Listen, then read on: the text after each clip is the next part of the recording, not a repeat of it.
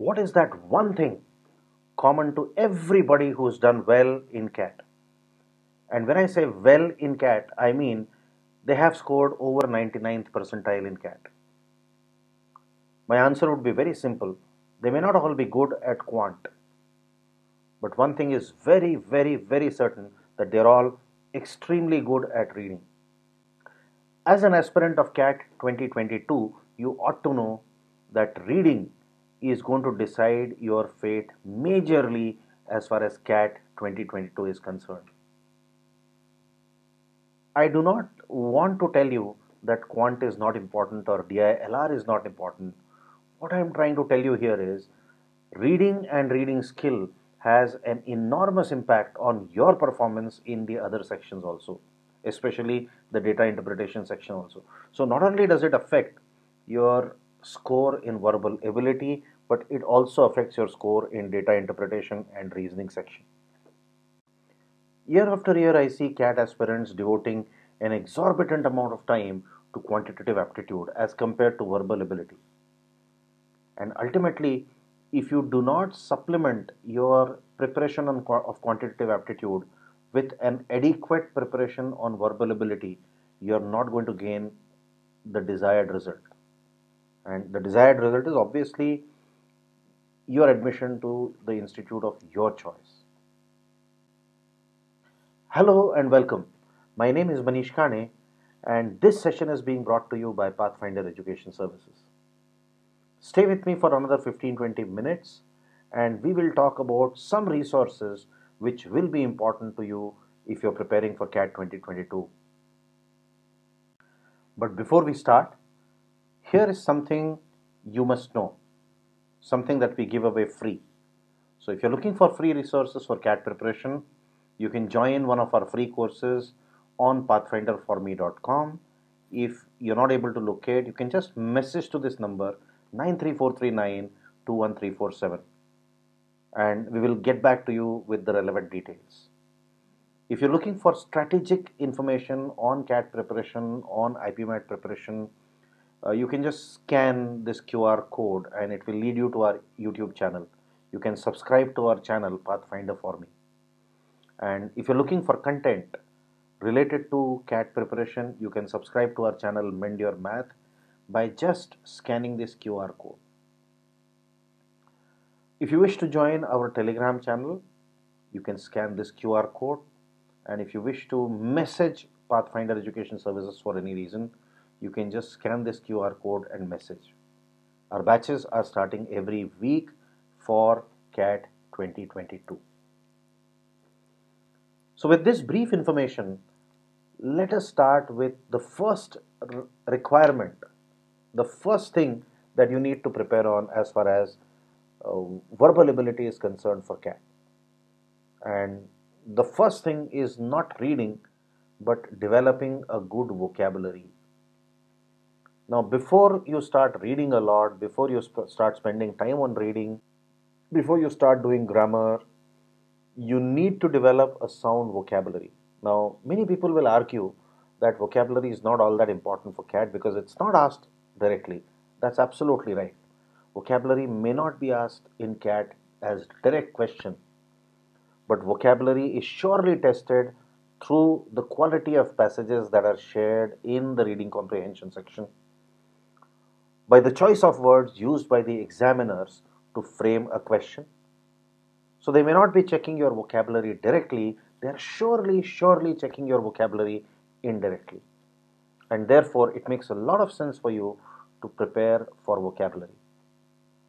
For example, if the author has asked a question, which of the following argument undermines the author's argument? Now, if you do not know the meaning of the word or undermine, it will be very difficult for you to answer the question. In fact, you are more likely to answer this question incorrectly. So, vocabulary. Now, these are 4 books, very interesting books listed by me to start off on vocabulary preparation. Mind you, I'm using the term starting off on vocabulary preparation. The first one is Word Power Made Easy by Norman Lewis. It's a very well-known book. You can find this book for around 100-125 rupees in a bookstore. This book covers vocabulary, this book approaches vocabulary through roots.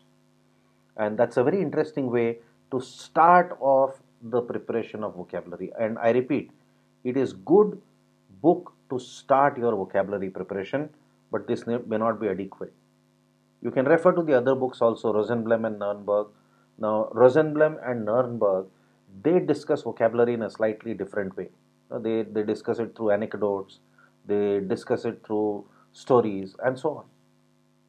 And ultimately, these stories and anecdotes are coupled with puzzles and exercises for you to remember these words. Then you have 30 Days to a Powerful Vocabulary by Wilfred Funk. In fact, he has authored a book with Norman Lewis as well. And Instant Vocabulary by Ida Ilrich. Now, their approaches are slightly different. Their approaches are more to do with using day to day words. In fact, Wilfred Funk has categorically stated that he is using words which are used by famous people. So you come across so many words which are being used by people who are well known, who are renowned. So these are four interesting books which have slightly differing approaches to the coverage of vocabulary. But again, they may not be sufficient, but yes, these books are a very good place to start your preparation on vocabulary. Developing a good vocabulary is just one aspect of getting a good score in verbal ability. The other part depends on your reading skill. And reading skill can be developed only by reading. But that reading has to be properly managed. It has to be through the right resources. And that is precisely where I'm going to spend the rest of my time in this video. So I'll be talking about some resources, basically newspapers, magazines, articles and essays and books which might help you in your in developing a good command on verbal ability. It will help you improve your reading speed. It will also help you develop a good comprehension. Starting with newspapers. So the newspapers that I recommend, I divide them into Indian and newspapers that are published elsewhere. In India, Indian Express, Hindu, Times of India, all of them are good newspapers. Language wise, I find Indian Express and Hindu to be a notch, only a notch higher, language wise. And Indian Express is also available free of cost. So if you're someone who's looking for a free resource, you can just download the Indian Express app on your mobile, Android or iOS, doesn't matter. And you can read this newspaper for free every single day. It has a very good collection of articles also in Indian Express. Then you should ideally try to read or develop the habit of reading one of those pink newspapers which carry news related to business and economy. Economic Times, everybody in B school reads Economic Times.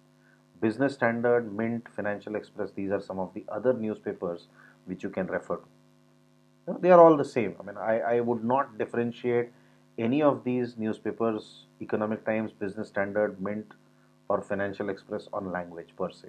They're all good. Then some of the other newspapers, Guardian, New Yorker. Aeon is not a newspaper. We will come to Aeon shortly, and the Atlantic. Now see one thing. If you want to crack CAT, if you want to do well in the verbal ability section, better develop the habit of reading essays, long essays on varied topics. And Aeon is just one such place where you will get essays for free, essays on a varied topics for free. So let us have a look at some of these websites which will help you gear up for the CAT verbal ability section. So here is the first one. Let's go online and look at Aeon. So you can see this is the website of Aeon, and what it does is there are essays, and these essays could be on absolutely anything. It could be archaeology, ecology, environment. It could also be on history of science, music, So you can see that these essays are on varied topics, and reading them will not only broaden your understanding of knowledge, it will also develop your vocabulary and retain your vocabulary. Similarly, there is another site by the name of alldaily.com. Uh, All Daily also has a segment on essays and opinions. You can read this segment on essays and opinion, and you can see that again there are varied things here. So you can see that there are different topics on which these essays are based. So we have an essay on truth of philosophical ideas. We have something for uh, so we have something here on why do people despise critics. Despise means hate critics. Then there is another article on an absolutely different topic, that is college teaching. And here we have something on meta ethics. So you can see what kind of variety is there in the articles that are published on these sites. Obviously, reading such articles will broaden your horizons. It will also broaden your understanding of different issues. Then there are magazines which you can read. So the magazines that I like to read: Frontline, Economist, Economic and Political Magazine, Time Magazine, and Business Standard. So now understand one thing. This list is not a holy grail. This is just an indicative list. Probably you will go through some trial and error before you arrive at your own list. This is what I did. You can use this as a guide, you can start with these, but then over a period of time you will realize that there are certain things you like to read more than the other things. So you will arrive at your own unique list by trial and error over a period of time once you get started on to reading magazines and even newspapers. And finally, we have a segment on books. So when you start thinking about books, what books to read? Again, there is no prescribed list of books. Nobody has prescribed any set of books that need to be read. It depends on what you like to do, because I have come across students who don't like to read, students who have loved to read, and students who have developed the habit of reading over a period of time as they progressed into the CAT preparation. So if you're someone who doesn't like to read a lot, you can just start with comic books. There is no harm in starting with comic books. Start by reading something you will like to read. Because unless and until you like or you develop that love for reading, you're not going to gain anything and you're not going to develop the skills. Because skills will develop only when you read more, and you will read more when you like to read more.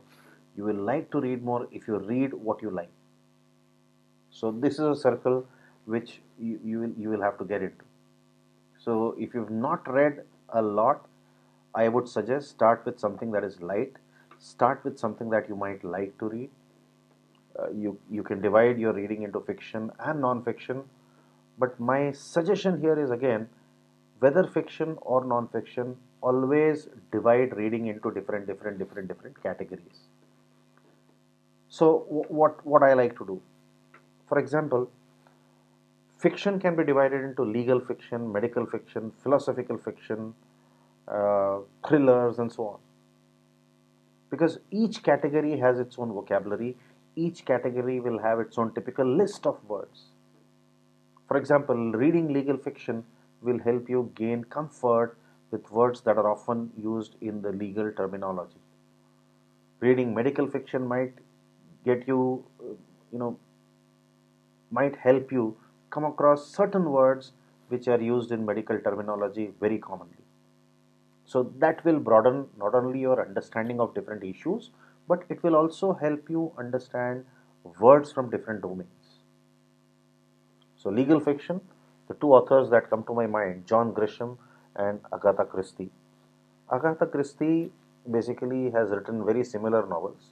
Her novels are all about one murder, and mostly, or in most of her novels, the main protagonist is Hercule Poirot, who is a detective, a Belgian detective, who will solve a murder mystery.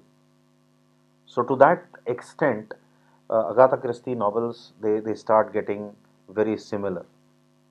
But John Grisham, he has written varied books, and The Firm, The Runaway Jury, The Client. These are all books written by John Grisham. In fact, The Firm is a very, very gripping book. You just cannot put the book down once you start reading. In fact, it has also been made into a movie by the same name, The Firm. For medical fiction, you can try Robin Cook, Michael Crichton. Robin Cook, incidentally, has written a book called Pandemic in 2018. So, this pandemic was about a disease that causes an acute respiratory distress among people. And this was just COVID, just before COVID. Now, I know you might start uh, getting conspiracy theories in your mind, but this is one example of how fiction can actually get real. So, Pandemic, this book was written in 2018. It was released, and 2019 onwards, end of 2019, we faced a similar situation to COVID. Then we have philosophical fiction. Sophie's World is a fantastic book introducing you to the history of philosophy. Then Atlas Shrugged and Fountainhead by Ayn Rand are classic books on objective individualism. In fact, Ayn Rand has extensively written on this subject. Then you have Zen and the Art of Motorcycle Maintenance, which talks about metaphysics and quality, written by Robert Pirsig. And of course, there are thrillers by Frederick Forsyth, Jeffrey Archer, Dan Brown, Robert Ludlum, and Chetan Bhagat also. Yeah, I mean, Chetan Bhagat not for the language, but for the story. So, and when you think of Robert Ludlum, when you think of Frederick Forsyth, Jeffrey Archer, lots of books will come to your mind. These are all authors who have written gripping stories, gripping tales. For example, The Day of the Jackal by Frederick Forsyth. Try reading this book. Then you have Cain and Abel, Not a Penny More, Not a Penny Less by Jeffrey Archer. Beautiful book. Dan Brown, Da Vinci Code, Digital Fortress. Robert Ludlum, how can you forget Robert Ludlum, the man who invented Jason Bourne? So the entire series of Jason Bourne, the Bourne Identity, starting with Bourne Identity, and I think ending with Jason Bourne, the novel. So the entire series has been written by Robert Ludlum, inspired by Robert Ludlum. So they're all beautiful read, and I'm sure once you develop a taste for reading such books, they will greatly help you in improving your language skills. And I can go on these books. I've read lots of them. Then there is a fiction related to mythology. Kavita Kane has written a book called Karna's Wife. Now, this is a different take on Mahabharata. Amish Tripathi, Shiva Trilogy, Sita, Ravan, Immortals of Meloha. These are all different takes on our mythology as we know them. Then you have science fiction, Arthur C. Clarke, Isaac Asimov. Read them. Business fiction, Goal. Goal was one of the books prescribed to me during my MBA days. It's a beautiful book which is fiction, but at the same time, it talks about something related to management, critical chain.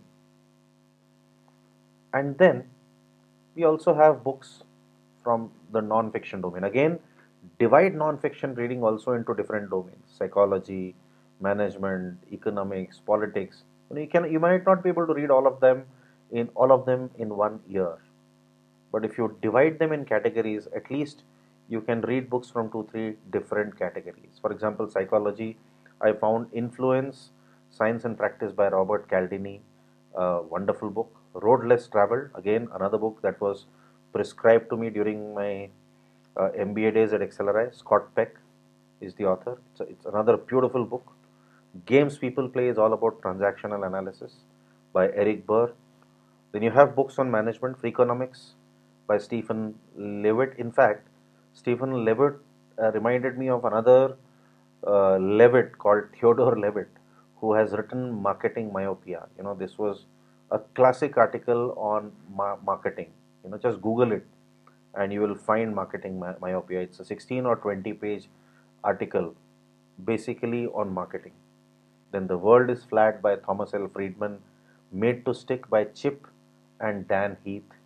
Then you have Outliers by Malcolm Gladwell. Lots and lots of books.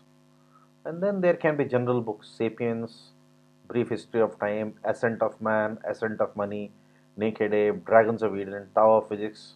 I can go on and on. So these books are numerous. What you need to do is categorize them and read them.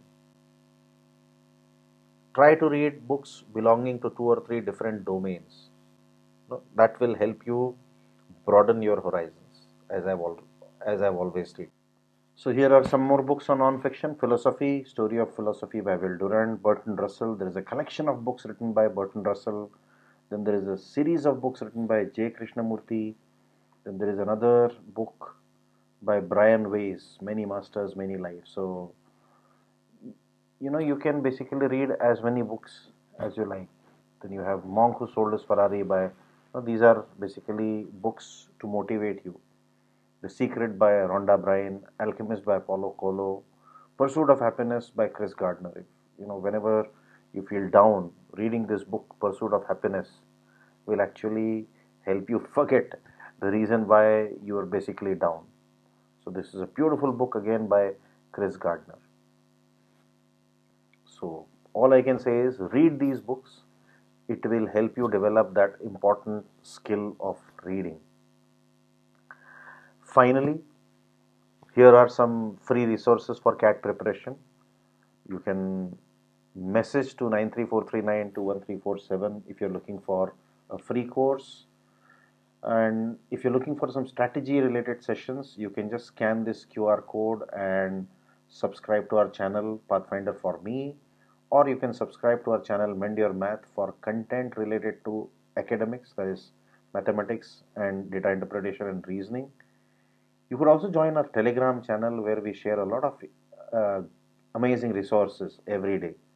So you can scan QR code, and if you want to message us or if you want to ask a query, you can just message us on WhatsApp by scanning this QR code.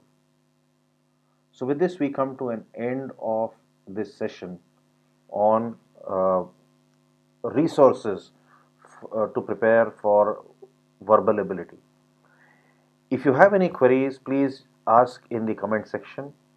You can also ask by sending us a WhatsApp message on our WhatsApp number. That's all for now. Thank you very much.